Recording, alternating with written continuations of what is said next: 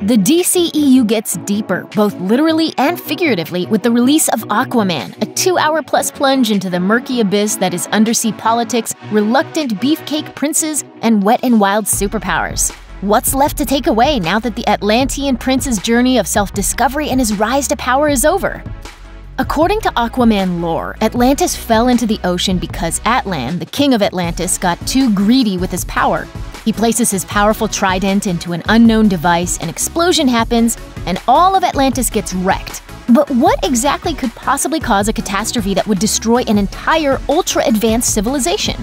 We never find out. Sure, it's probably all just magical mumbo-jumbo, but as the most powerful ruler on the planet, what promises were made to tempt Atlan towards even greater power? While you don't really need to explain the mechanics of mystical powers in a fantasy world, we're talking about the world's biggest magical accident here. Exploding the known world warrants a little more explanation.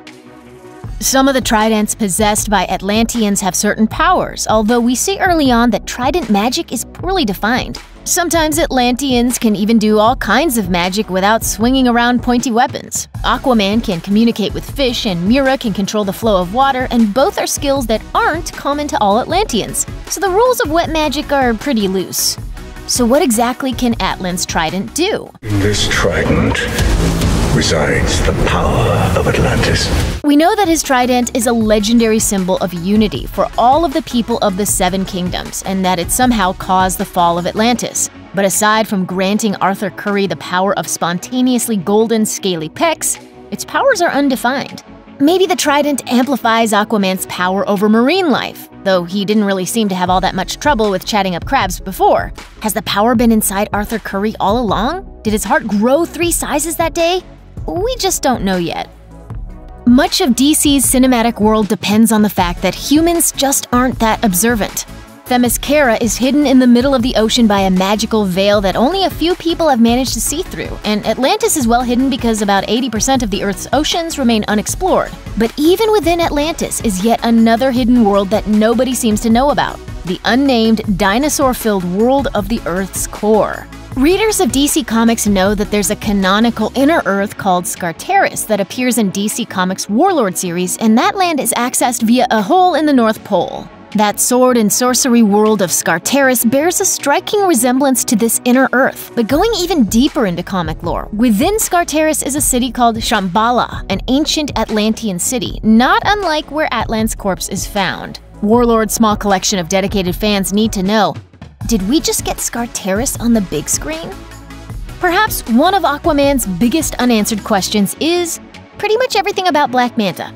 David Kane seems to be a technological super genius to rival the likes of Tony Stark. He can steal experimental stealth submarines from the government, but he'd rather just be a pirate instead of doing something financially fulfilling with his genius. He's also in communication with Orm, though we're never told just exactly how Manta and Orm made their love connection despite Orm's distrust of surface dwellers.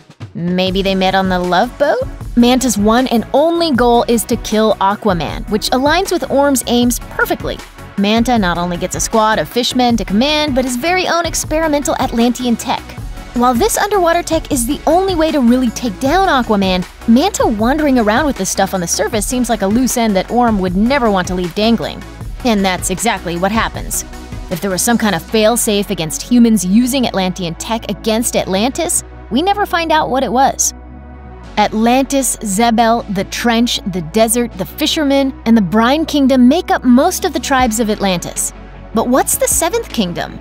Early posters for Justice League featuring Aquaman bore the slogan, "Unite the Seven," but once Justice League actually came out, there were only 6 heroes.